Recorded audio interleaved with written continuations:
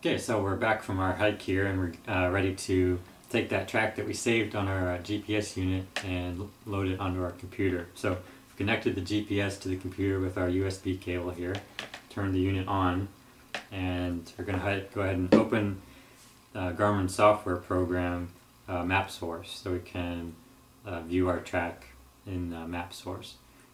Once that program is open, we're going to go to the top menu bar here, and this icon at the top that says Receive from Device, we'll click that. It'll bring up this dialog box, and our GPS device, if it's turned on and connected, it should appear right here. So we'll just select all the things we want to transfer from the device. In this case, we just want to transfer the track that we made, so we'll check the box that says Tracks and click Receive. And it will say the data was successfully received. Click OK. And then over here on the left, we'll be able to see the track and any other tracks that we had on there. We'll see in this box on the left. So to view it on the map, you can just click on it, and it'll be highlighted on the map there. Once we've opened the track in Map Source and viewed it, we can also edit it to make any changes we want. We can erase parts of the track, draw additions to the track, join it with another track, or divide the track into two separate tracks.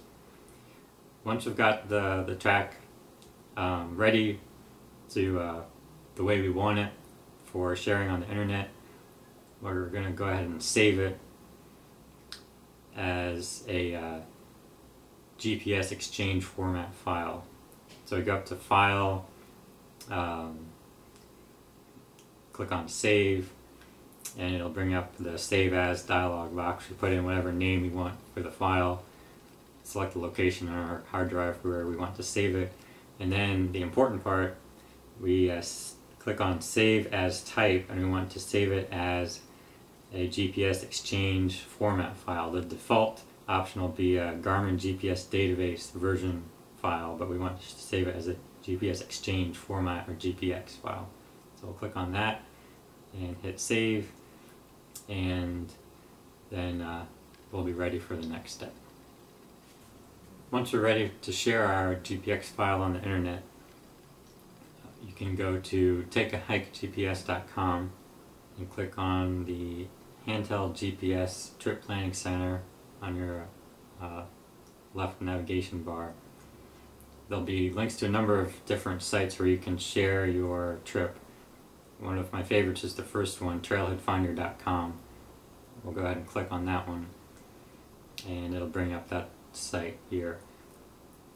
We have two options at this point. If we're adding a completely new hike to the site, one that hasn't been posted yet, we'll click on the top of the screen here. Or we can also search for an existing hike that we just want to add the GPS track to. Maybe there's a hike posted on the site, but no one's added a GPS track for it yet. So we can do either of those things. In this case, our hike has already been posted, so we can find it by typing in the name of the hike or the area it's in and doing a search for it, and it will come up here, flat top. At the top, we'll go to the Maps and GPS tab here, click on that, and go down to the bottom of the screen where it says GPS track download, and on the right where it says upload a GPS track, we'll click on that, and it will ask us to put in the file name from our hard drive where the track is located, or you can just click on the browse button.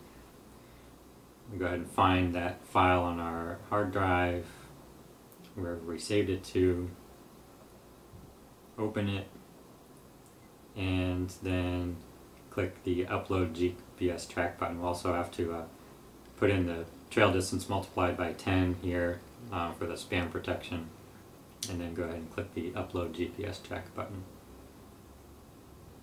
And at that point, we'll be able to view the GPS track we just uploaded on the hike description.